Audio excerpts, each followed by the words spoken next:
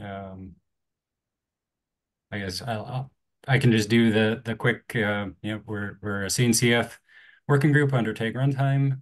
Therefore, we follow the CNCF Code of Conduct, which is available in the agenda doc and on in the GitHub repo. So everyone, please follow the Code of Conduct. That's it as far as intros. If anyone would like to introduce themselves, if they're new to the group or anything, feel free to do that now. Otherwise, I'm Kai. I'm part of the Flatcar team, so that's why I'm here now. great. Nice to see you. All right, then hand it over to you, Toto. Thanks. Kai actually reviewed my hastily assembled slides. I'm very thankful for that. This week is crazy. Like, there's so much happening. All right, let me share the browser window. Here we go.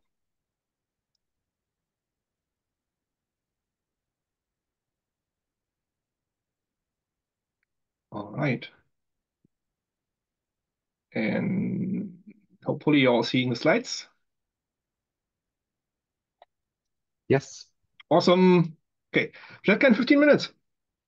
Happy to present my favorite operating system to you folks today. We have a number of like cornerstones in the Flatcar project and the Flatcar distro that we rely on, and like some of those are shared between all specialized special purpose operating systems. Some of those are pretty unique, and the sum of them is what makes up Flatcar. So I list them all. The first and foremost, which is the very foundation of the project, we're very user-centric, reliable. We actually unexciting. We want to be boring, and we are proudly boring our users since 2018. That's yeah. The second is we configure the operating system before we provision it. Like, nothing has happened yet. We write configurations for Flatcar, and then we provision it, and then it gets automatically updated. Basically, you're never in touch with the instance. That's kind of the goal, and that's what we call zero-touch infrastructure. Makes automation and operation very easy. Flatcar is image-based, it's immutable, it's very, very minimal. There's no package manager. You can't extend, you can't download like tools or something from Flatcar releases. It's all included, and what's not in is not available. But we're extensible on the operating system layer. If you need that on top of operating your container workloads, at provisioning time using systemd sysx, that's pretty new, and we're amazed. Like, that's exciting technology, and we're making use of this a lot. And lastly, we feature a portable and very easy to use SDK. So we make the operating system approachable for users, make it easy to develop for the operating system and to test and all that. But before we dive into that, we didn't come up with all of this stuff for ourselves. We are standing on the shoulders of those literal giants, proverbial giants. And so Flatcar started as a friendly fork of the epochal CoreOS container Linux, which now in spirit lives on in Fedora container Linux. But I mean, Flatcar is more or less the technological continuation of CoreOS. CoreOS was based on Chromium OS, and it borrowed quite a few concepts from there, and that is basically on top of Gentoo. And from that, we derive a few, we inherit a few things. We just keep doing it the same way. Our images are always built from scratch from the sources every time, just like Gentoo does it.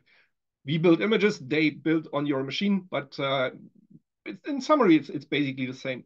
The operating system is immutable. It's shipped as a full image. The updates are also full images, and we're using traditional A/B partitioning for updates and rollbacks. We distribute our updates via a stateful protocol that's called Omaha, and the same protocol is powering Chromium OS. So we borrow a lot from there as well. Flatcar includes only a very minimal set of binaries and applications, and it is entirely tailored to do one thing and one thing only, and that's running containers. It uses declarative configuration applied at provisioning time. I touched on that already, and we'll dive into that later, just like CoreOS. That's what makes up Flatcar, but we're driving the technology on top of these. This is our heritage. First thing is the user-centric approach of Flatcar. So we dare to bore our users. Many distros, general purpose distros in particular, expose a lot of options and opportunities and levers and switches to users, so they can fine tune everything on their distro. That's not how we see ourselves. Flatcar is your light switch. And this is important for us as maintainers because it gives us direction, right? So if a light switch comes in 6 different colors and 2 of those colors don't switch the light 20% of the time, it's not worth having the colors because you fail at your basic principle. So we define Flatcar by reliability, not by features. We strive for features, of course, but we will always go for compatibility and for reliability if we need to make a judgment call.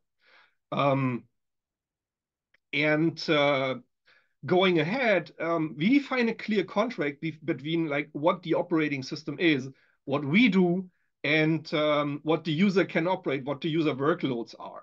Like it's like a clearly, almost clearly defined API, and that grants us most of the stability and the flexibility that we have on the operating system layer.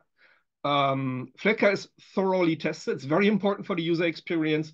All of the PRs that go into the distro are fully scenario tested before they're being merged. Nightlies are tested. Releases, of course, are thoroughly tested. We offer users an opportunity to test new releases with their workloads via Canary pattern using the beta channel, more on that later. And we don't do any vendor discrimination. We run equally awesome on AWS, Azure, Brightbox is new. Brightbox, DigitalOcean, Equinix, Metal, GCE, private clouds like OpenStack, QEMU, VMware, and of course, bare metal. And all of those are included in our testing, and we'll have a look at that in a minute. But let's start with separation of concerns. Like, what do we what do we mean by we are defining a contract? Well, if you have your naive container application stack here, this is what makes a special purpose. So we split that in half. We say part of our responsibility is there's always be guaranteed Docker, containerd, and the operating system. We uphold a contract to all of the upper layers, to the workloads of the users. And that contract's tested. Like, this is our interface. This is where we make sure that we don't break user workloads, right? And that allows us a lot of flexibility on the operating system side, while at the same time being very boring to our users. Speaking of tests and making sure that contract is upheld, we have a very complex test suite with more than 100 tests. Some of them are simple smoke tests, some of them test edge cases, and basically result from like weird bugs that we had filed, and then we added the respective test to make sure that never happens again. But there's also very complex scenarios in those tests, like deploy a Kubernetes cluster, add a CNI, run tests on top of that. And those are executed, as I said, on every PR to the operating system. Of course, on our nightly covers all of the major platforms that we support.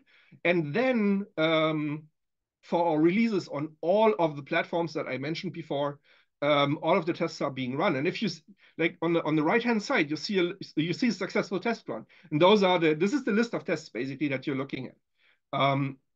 So this is very thorough. And just, splitting those concerns allows us to put the things exactly there to guarantee that users will always have the same user experience. Sometimes you have user workloads that are so complex, they can impossibly be covered even by the scenario tests that we have. For this, we offer like kind of a concept that users with larger clusters can subscribe to and follow and implement a canary pattern. And it works like that. So just like an average application, and I think most distros nowadays, Flatcar releases are branched off our main development branch, and that then first gets an alpha tag, becomes an alpha release, eventually is being promoted into beta and stable as it stabilizes, although not every alpha is promoted to a beta, not every beta is promoted to a stable. So this allows us faster iteration. Now, we consider alpha development, even though it passed the full test suite before release. Beta is our stable as far as maintainers are concerned. So users are encouraged to run a few betas on canary nodes. and then give feedback if they see something concerning or weird. So they can have influence and impact on the stabilization process. And if they run larger stable cluster, they can always make sure that their stable cluster receives fully tested workload tested releases. And of course, we will never go stable with any beta where we have bug reports on, right? That's not the point. So here, our users can hook in and can help us with the stabilization process. Sorry. Zero touch and automated updates. I touched this earlier before. The kind of comparison that we like to do here is Flatcar kind of handles the same way you would handle your Kubernetes application, right? So you have a YAML that describes what your application does, all of the specifics, the inputs, gives you tags the application images, and then you apply this YAML to a cluster. And your application basically is being instantiated based on app images, container images, and then it comes alive. And so this is how we perceive kind of the way how to operate Flatcar and how to deploy Flatcar node.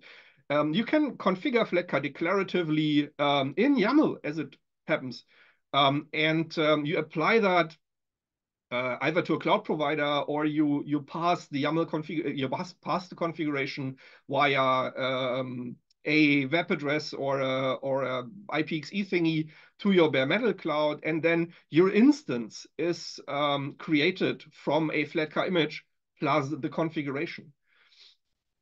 There is no configuration drift in this scenario. The config is applied once at provisioning time and then never touched again. And it doesn't really make any difference whether you have a long living node that has been upgraded on the operating system side a number of times, and then you deploy a new node from the same configuration. Those nodes should be identical, right? So there's no configuration drift that you need to chase down. Kind of a weird comparison that we apply to make this a little bit more tangible is if you just kubectl applied your application YAML to your cluster, you wouldn't want to kubectl exec into pods, change configurations so that your application starts to work. This is not how we want Flatcar to work. So we kind of strive for the same process. Yeah, configuration is declarative. You can write it in YAML. It is used at the instance. It is JSON, so you need to transpile it. As is tradition, you take YAML, transpile it to JSON. That's passed to the automation, and then the automation acts on the configuration. And that system, butane and ignition, is actually shared between Flatcar, Fedora CoreOS, and as we learned recently, SUSE MicroOS as well. You can automate that. Like if you have provisioning automation on your end, there are Go bindings that will programmatically create these configurations for you. We use that, for instance, with our cluster API integration, which I'll touch later on. Also, one clear advantage over runtime or boot time configurations like Cloud Init is if there's something odd with the configuration, if some of the sources can't be pulled or something else is wrong, then your deployment will straight out fail. Like you can delete your node, check what's going wrong, and then deploy again. It will always be reproducible. The second part of zero touch infrastructure is automated updates. And I've already kind of elaborated on how we make sure that updates don't break anything on your end. But how do they happen? Well, remember the contract thingy that I mentioned earlier? Well, this allows us to fully test new releases at the contract level, make sure that we still stay true to our contract. And then we have a tool in the operating system that will just detect new updates as they become available, stage those updates in the not used deactive partition, and then either automatically or externally triggered, you would activate the new operating system. Your container application would just boot up as it always did. The API, the Docker contract is upheld. So the container application keeps running.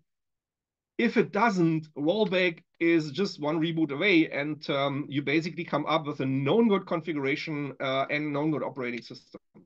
But usually that doesn't happen. The container application happily remains running, and you've updated without your workload even noticing. All right, to sum this up, so we're using the OMA protocol. It's the same protocol that Chromium OS uses. This is a stateful protocol where instances tell the update server, I'm on this version. Is there a new version available for me? Yes, here it is. It's passed down. And it also anonymously gets feedback on how the update is doing in the wild. So if an update is rolled back, then that error would be reported by the nodes to the update server. So when a new update is being published, we can actually see if there are any issues out there in the users' fleets when they use our public update server, of course. And if there are any, then we can actually take action before the users even filed the first issues on that. We use the Nebraska implementation for that. That server is free software. It's part of the Flatcar project. It's available. You can run your own update server. So you can decouple your fleet entirely from the public image server and update server that we're providing. For the on-node update strategies, the reboot strategies, we have a number of options that you can pull. Of course, you could just not reboot.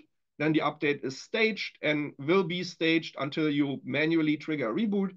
You can define maintenance windows, like on a schedule. If there's an update staged, only reboot in on that day in this window. For like small clusters that don't come with their own control plane, we have etcd-based synchronization where individual nodes can just synchronize an update and make sure not everybody reboots at the same time. On the Kubernetes level, updates can be integrated with QD and Fluo. Fluo is a Flatcar project, and QD is Weaveworks CNCF project. And those basically controlled drain nodes reboot and then uncordon the nodes so the applications can go back to the node. It's image-based, immutable, and very minimal. We always provision from a full disk image, like it's fully partitioned, including the root partition. At provisioning time, the root partition is just extended to span the whole disk. You can actually pre-populate the root partition by editing the image. That's fine. But you can't touch the operating system partition. That's a separate partition, it's /USR. It's DM Verity protected. The Verity hash is baked into the kernel and initRD. So a certain kernel and initRD will only boot a certain operating system partition. And that's how we connect kernels, the early boot and the operating system partition with each other. There's no package management. There's no version drift. Any given release version of Flatcar always corresponds to a full software set, a full version set of operating system binaries. So you don't need to chase down individual packages and update them. It also means that software inventory in your clusters is pretty easy. And the operating system itself is a little less than 300 packages, Gen 2 ebuild packages, not packages on the image, of course. And it includes the bare minimum to just run containers. So it's a very small attack surface. If you need to extend the operating system itself, so if containers just don't do the job and you need to go deeper, we offer extendability versus via sysext. So we integrate sysext in the provisioning process. You can define sysext sources, and you can use systemd sysupdate to have your own custom sysext updated at your own pace, entirely independently from the operating system. For instance, you could provision your own custom container runtimes like Podman or Cryo. You could provision a full-blown Kubernetes distribution, and we do that later on for Cluster API. There's a proof of concept in the works. Some people have used it to deploy WASM recently and to basically just tailor down Flatcar to not run containers at all, just serve as a WASM host. all of that can either be defined to be downloaded at provisioning time in the declarative configuration or even baked into the image. So that is an option.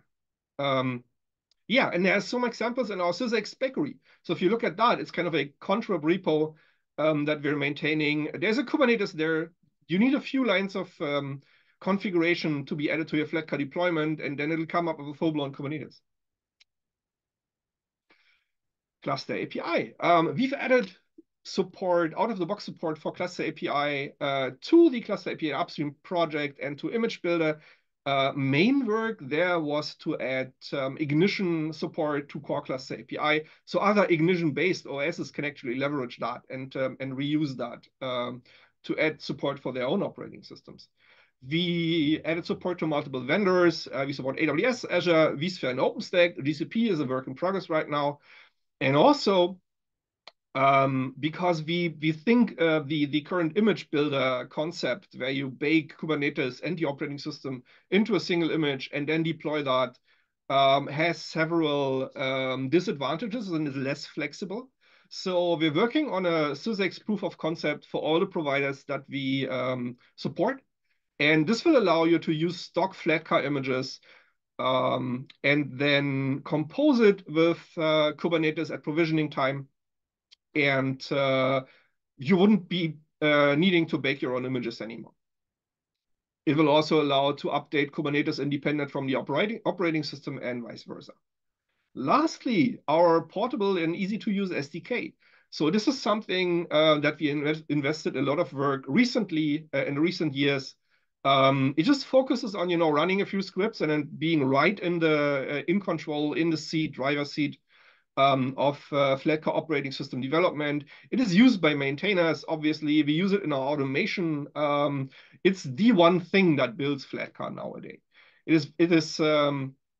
It includes a easy to run full test suite. So all of those scenario tests that we looked at earlier, you can run them locally in a QEMU environment, and it's all scripted. You just run a script.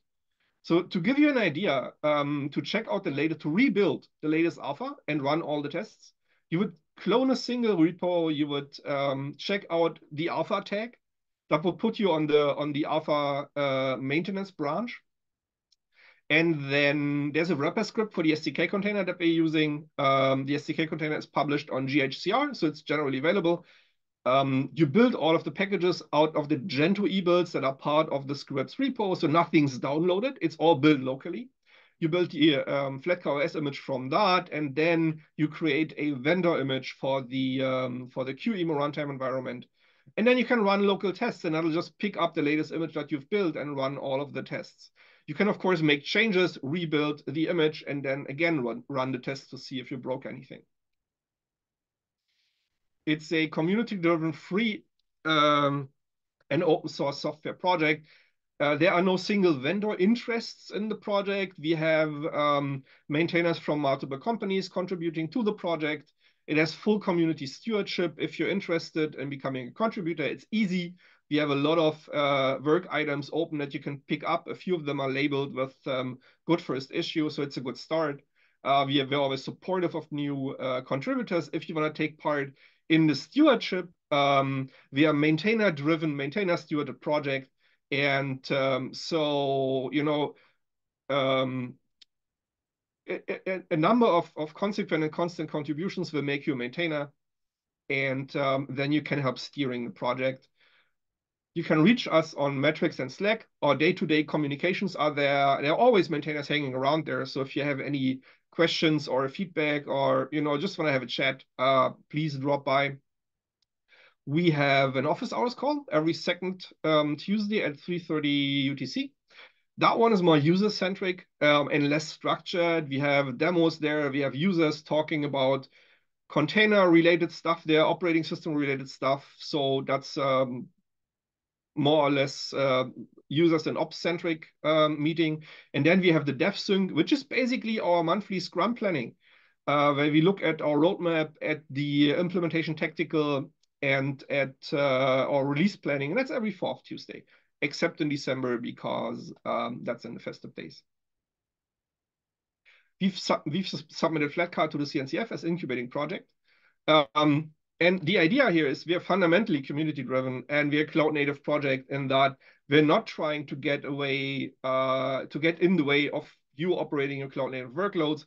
We're entirely focused on cloud native, on running cloud native workloads. So I think we'll make a good addition to the CNCF. We've passed the governance review. We're working with tag security and take runtime right now. And Danielle actually drives that initiative. So if you want any specifics or updates, she's the right person to contact there. I mean, it's a bit new for both of us, right? CNCF is confronted with an operating system for the first time. The CNCF onboarding process is complex, and we're from Flatcar confronted with that for the first time. But the help and guidance and the interoperation that we receive from the CNCF is very, very impressive. And I want to use every opportunity I get to give those folks a huge thank you. Proposals right there if you're interested. All right, to wrap this up, Flatcar is user-centric, it's boring, and it runs containers. It gives you zero touch infrastructure. It's auto-updating, there's no config drift. You can't really break it. It's image-based, immutable. You don't have version drift in the binaries. So software inventory of your operating system is very easy. It can be extended on the system level via sysext, and it's a fully community-driven project. Thank you. Any questions?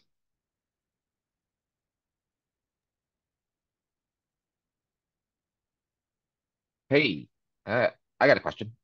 Um, I found your versioning strategy stuff really interesting. You're talking about the different release channels, alpha, beta. And you said, you don't really see anything unless it gets, has any pending bugs, and alpha or beta, you wouldn't release it to your mainline. What, how much usage do you see out of those, pre-release channels, and is there substantial people using it? Because Yeah. I would be surprised if people would use it and give you valuable feedback. So I'm curious about how that works, and what you know about those users who are using alpha and beta. So alpha isn't really recommended for people to actually use. We see alpha usage in very low numbers because people run dev clusters and things like that and test out stuff. Beta actually has some noticeable usage. I don't want to call it significant, but and that's because at least on our public update server, images check in on a certain channel, so we actually see kind of an anonymized usage count per channel, and we see a few thousand beta images out there, and those instances out there, and those regularly update, so they're following the beta channel, and that's exciting. We started with a very low beta count. Like that's when we got our first herds of users coming in back in 2019s, 2020s. Beta usage was very, very low, but some operators of larger clusters got to the idea themselves, and some others, ran into issues with their workloads on stable releases. So of course we took care of those issues, but we also recommended, can you check out beta? So we kind of grew that usage over time, and by now we're actually pretty satisfied that if something hits beta and we don't hear about anything for 2 weeks or even a month, then this is safe to go to stable. Just one follow up on that. Do you find that a given organization might have a percentage of their servers that are running on a beta release, and then the majority are running on stable, or do you think that we don't have insight into organizations. It's just raw counts, and we'd like it that way. Sure. Because we don't really want to check on our users too much, but so we haven't heard, we do major jumps, right, between the stable releases. You have a stable release every 3 to 4 months, and because we keep all of our stuff up to date, there are major jumps in versions on the operating system bits. We have major kernel jumps. We usually include the LTS kernels, but even then you have a switch, right? And this rarely has any repercussions, even for beta. But if there are repercussions, we are more likely to get bug reports on the betas than on the stables by now. Okay, I think that makes sense. That makes sense. And one thing that you said in there that kind of was like, wow, I'm surprised by that. You're changing kernel versions on users, and users are okay with that? Sure, yeah. I mean, the kernel is, of course, like parts of the kernel is, of course, a part of our contract because the container images rely on certain kernel features, right, to not break. I think the only major potential feature that the only major feature that we introduced, which potentially had friction points, was the switch to cgroups v2. Right. So I Right. mean, many Kubernetes components were really late with cgroup v2 support. So we had a long time like a compatibility mode that we automatically detected from running nodes, right? Like if a node updated to cgroups to a release that defaults to cgroup v2 and it was on cgroups v1, then we would automatically apply this compatibility mode and stay at that and basically give the users an opportunity to do all of the legwork to make sure their workloads don't break. But new provisionings, those started with cgroups v2 by default, right? And even then, I think we had, let's call it 1.5 major feedback items that we needed to tackle. And all of those users were just happy with our solution. And yeah, if you absolutely need that for the next 6 months or so until you migrate it, if your workload's that big, so changes are that painful and, well, at the end of the day, expensive. Yeah, here's the kernel command line that you pass, and then everything will just remain as it is for the time being. But even that was caught. I think one larger user ran into that in stable, but some other users have already reported that in beta, and we had all of the documentation ready to help that one user who then, by the way, started using better nodes. Fascinating. Okay, great. And I missed the second part. So all of the other stuff, just because of the thorough test suite, will always work because it's already been tested. Like the same tests run successfully on the old kernel and the new kernel. The tests basically define our contract that we have. As long as we uphold that, shipping a bump from, I don't know, 5.15 to 6.1 should be absolutely seamless for the users, right? This is why we do all of this this testing. That's really interesting because our users just don't want new kernel versions. Like they would just rather stick on a insecure version than switch kernel versions. So Which we have this LTS channel, yeah, and so you're not forced to subscribe to all these major version updates that can come in every few months. So maybe also to talk more about this automated updates. So you're not forced to do automatic updates. You can control this manually. You can go with your own pace with this own update server even. And you can do even individual node jumping to newer versions on your likage. So, but if you really don't want to have new versions coming in for systemd or the kernel, you can use this LTS channel that we have. And then you have like more than 1 year of kind of only bug fix updates for the kernel. And yeah, so users are on that channel as well, but I guess beta is slightly more even than LTS at the Yeah, moment. yeah. I was about to say that. That's funny. I mean, yeah, we absolutely have the LTS thing, and that was a thing back from the old Kinfolk days when when we were a single vendor to Flatcar, and we were you know helping our customers with support contracts. So they asked for that. We created this LTS channel back then, and we now just made it available to all of the community because it doesn't make sense to have that concept anymore now that development is sponsored across multiple big organizations. But yeah, I mean, I think a third of the beta users use a third of the beta instances are instance counts are on LTS. So it's quite a low usage. Although this is only what we see in the update server, right?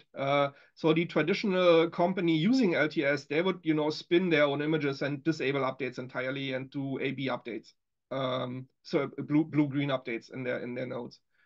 I second the kind of the hesitance of upgrading kernels. I get where this is coming from emotionally. So the way there's two answers to these concerns, right? The first is please use beta canaries. If you see something on beta canaries, tell us. We'll integrate it in the test suite, make sure it never happens again, fix the problem, and then after that, the stuff will hit beta. So those two kind of concepts really help here. Really interesting. Thanks for the insight. Kind of curious about that test suite because it looks like you really are covering a lot there. Is that something that was custom developed for Flatcar where to make it easy to just drop in new test cases to cover? Or? No, I think it originally, so we're using a let's call it custom spin of the Mantle suite. So Mantle was a thing that comes with Chrome OS. It handles publishing, it talks to cloud APIs, and it also includes a test subsystem called Cola. This was largely widely extended by CoreOS, and we're just using this, and we keep adding tests. I think when we took this over, when we became an active fork of CoreOS, we had like 70-ish tests, and it's now more than 100. Particularly the Kubernetes and the CNI scenario tests. I think eBPF is also something that we added very specifically to make sure that we uphold this one contract. In principle, Mantle is extensible, Cola is extensible, so you could run it on other distros. There's a lot of Flatcar specific stuff in there. There's a concept in that tool which allows multiple distros and then whitelisting individual tests for the respective distro you run on. If your distro is supporting Ignition, it makes things a lot easier to reuse Flatcar tests because that's how we kind of parameterize most of the deployments that are running during tests. But I mean, in general, you can extend it and benefit from the general test cases that are in this test suite. Nice. Does it spin up a Flatcar instance for each test case or? For most, we want to make sure to start with a clean slate and not have any. Yeah.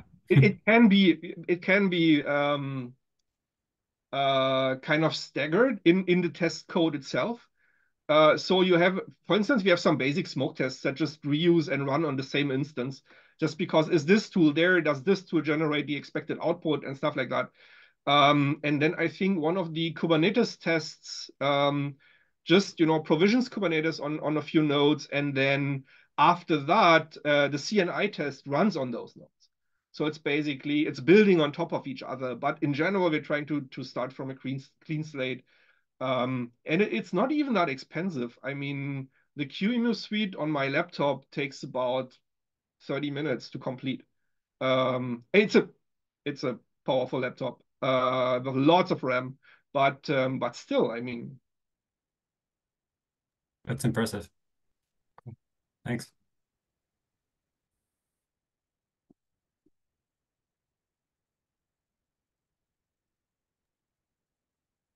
Anything else? I have a bunch of questions. Not so just very basic in a way. So if there's no other topic, I can talk about that.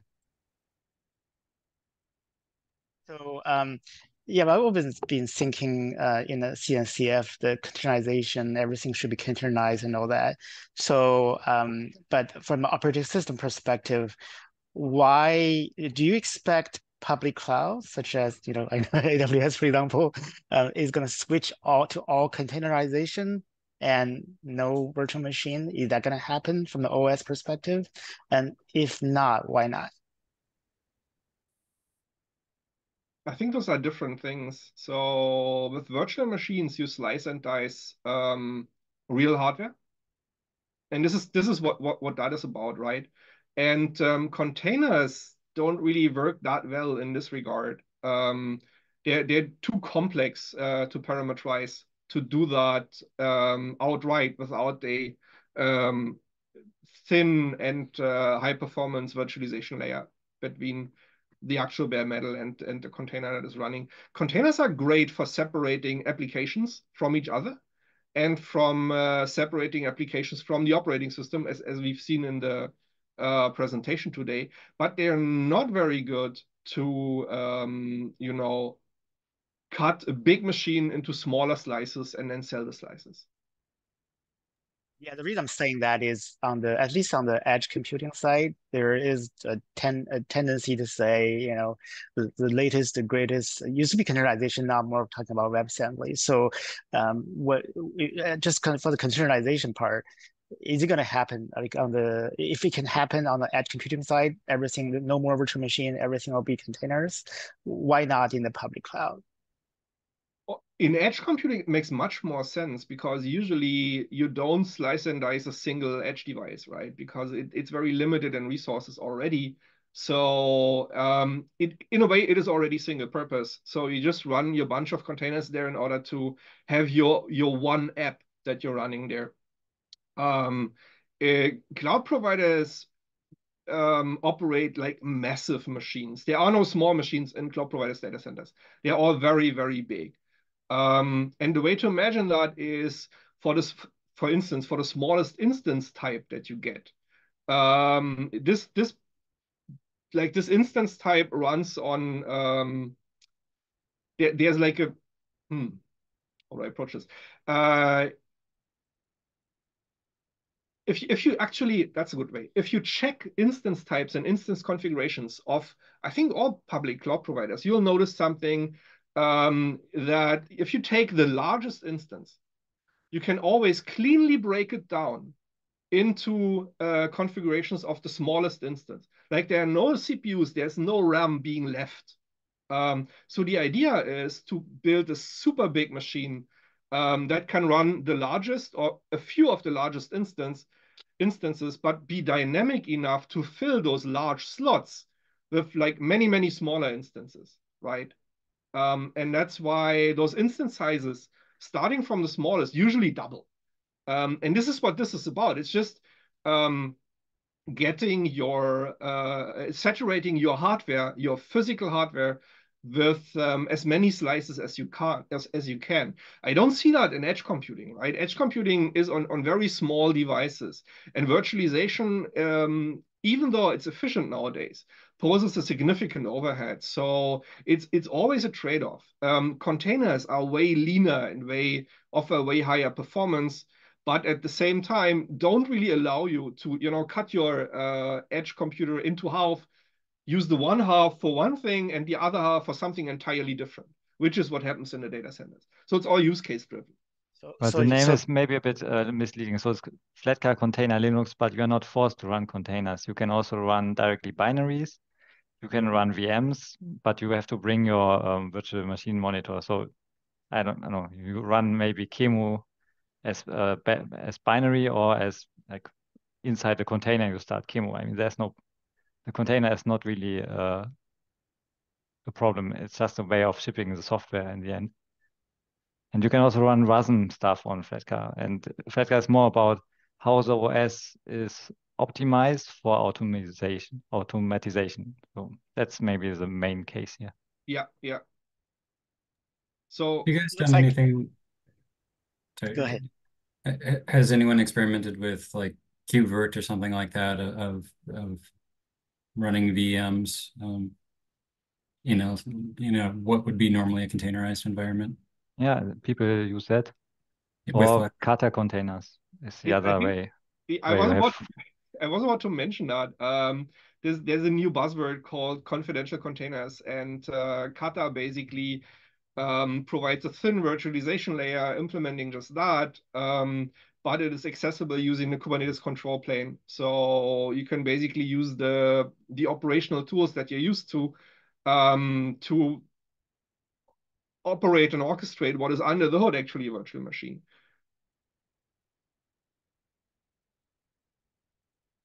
Basically, your take is because the multi-tenancy requirement. That's why Edge is for good container, and core, the data center is not good for containers. Virtualization is still virtual machine still needed. Right? Is that right? From the user side, that's exactly kind of the statement that I mean. But I would turn the statement on its head, right, and start with the hardware. So I have in a data center I have this huge machine, because actually buying one huge machine is at the end of the day a lot cheaper than buying hundreds of small machines. It's also operationally easier and whatnot. On Edge, I'm trying to just minimize the performance and the hardware that I need to spend money on directly on the Edge device. So I don't want to cut it down. So I'm looking for the leanest thing that I can operate on the Edge device, which can be containers, which just can be like WASM jobs, and that would saturate the device, because I've shrunken the device before I even created the specs for the device, right, to fit that purpose. In the data centers, it's exactly the other way around. I go for the biggest thing that money can buy.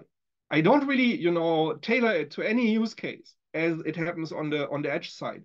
And then after that, I'm trying to, slice and dice this hardware to sell like individual tenancies on that hardware, and to, get the hardware saturated so it makes its money back. I see. So containerization is more of a how you do sort of a cloud native DevOps. It can happen both data center and on the edge. Whereas on the edge, there's no need for a virtual machine to do the things that you mentioned that segregate. Okay, that makes sense. And I have another follow-up question then is on the now on the edge.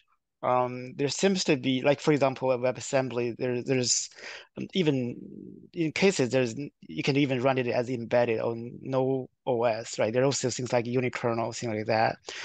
What's going to happen there? I know it's a big, I just get interested. Also on the hardware level, is there anything that can change on the hardware level that can make that edge side to make the whole OS thing change in some way? I don't know. Did you get what I'm trying to say? The question makes a lot of sense. Yeah, I would defer the hardware question, because I'm not a hardware person. I started actually my career with hardware design, but that was 25 years ago. I'm pretty old. So the question of whether to use a unikernel or a special purpose operating system like BottleRocket or SUSE MicroOS or Flatcar on Edge. First of all, you have the DevOps part, Kubernetes or whatever your control plane orchestration is, that would abstract it for you, right? So you're not even confronted with the nitty-gritty bits if some systems engineer has provided the lower levels appropriately. Now, I think it's very use case specific whether you want to use a unikernel on an edge device. So it depends what that edge device is made for, what it does.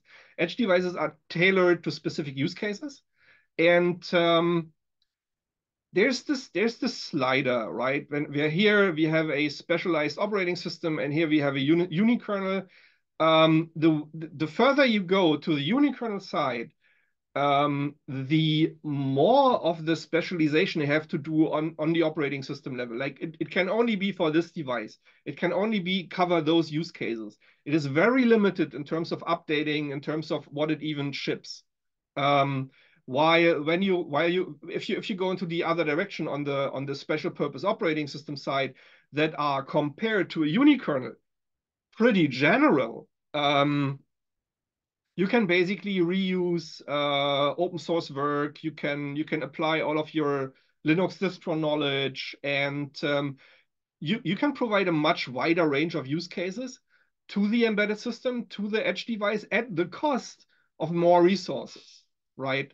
Something comes to mind where we had a chat with our user in a metrics channel recently, and they were running out of memory. Like they had a 2 GB memory device, and some containers just exhausted memory usage on their end. And we actually we helped them by putting them on the newest Flatcar releases that ships everything with sysext. That basically reduces RAM usage compared to how we shipped Docker and particularly beforehand. But that user, I mean, 2 GB of memory is super low. You need to tailor even Flatcar for that. Or you use a specialized operating system, and so you use a unikernel, and you do all of that specialization just for that one device. It's kind of a trade-off, and there are good arguments for going like either way. Basically, you're saying the abstraction layer need to happen somewhere, so that any hardware can be abstracted. So it's either on the operating system level, Yeah. or in the WebAssembly case, WebAssembly need to have a different image for different hardware target, basically. Or you don't have any abstraction, right? And everything's just baked into the unikernel, but then you have to maintain separate unikernel releases, even for devices with smaller hardware changes. Makes sense. Yeah, thanks.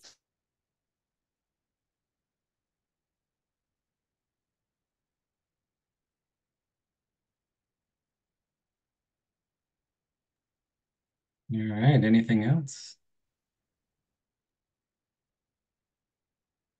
I wanted to bring up, if there is no further questions, there was a discussion in the Slack channel regarding the proposal for FOSDEM. So just because the timeline is a bit tight, maybe we could use this time to touch upon that.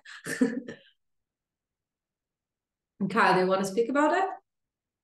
I can, sure. I put a proposal in the Slack channel to do a little very similar thing to what we were proposing to do at KubeCon Paris, I guess. Functionally, just kind of a panel discussion about special purpose operating systems. I know we've had people volunteer Flatcar, right, Danielle, and myself, and then Micro OS from SUSE. Any other, myself from Bottle Rocket. Yes, thank you, Sean. There's the Slack thread in the chat. Does anybody else want to present with us? And I think we need to turn that in tomorrow, Friday, technically Sunday, but I'm not going to push buttons on Sunday. Yeah, I just want to make sure one, we're okay with it. Two, we're not missing anybody who wants to participate. Yeah, so I'd like to participate. If Danielle mentioned something in the Slack channel that she is not sure about FOSDEM, but will be in the KubeCon panel. So if that's okay, then I'll be there for Flatcar in the FOSDEM Okay. panel. Yeah, I think I got that backwards then. Yeah, so we'll put you down. I don't know how flexible FOSDEM would be as far as changing presenters, but it should be fairly easy. The other question I had, there was a specific question with regards to licenses, which I can probably look up for those particular operating systems, but it might be more efficient if there's for everybody just to give the licenses that are involved. Ah, okay. Yeah. Yeah. We got a few of them. Yeah, but yeah, we do too. All of them are open source licenses. We got MAT, Apache, and GPL. That's yeah, roughly it, right? Danielle? Right. Pretty much. Yeah. Okay. Cool. I think we can take the rest of this asynchronously if there's not any other discussion on it. But I'm glad to add people and make changes as needed. I just banged it out as fast as I could so we can have something to talk about. Thanks for the work. Greatly appreciated. Yep. And thanks for the title, which I stole directly from you. It was a Control C, Control V.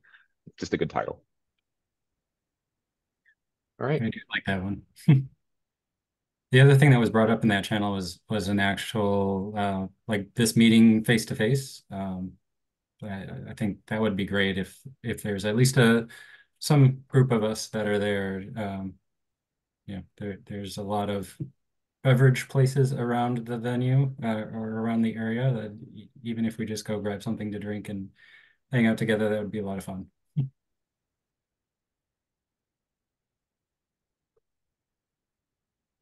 Okay, sounds good. I totally agree with that.